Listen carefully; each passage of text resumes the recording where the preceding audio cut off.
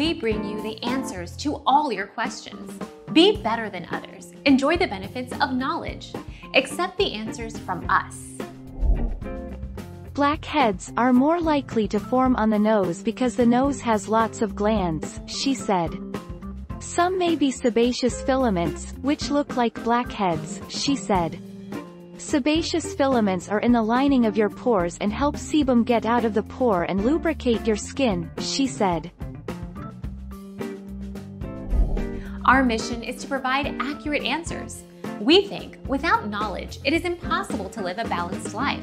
Be competent, be skillful. Thank you for watching. Don't forget to subscribe and hit the bell notification.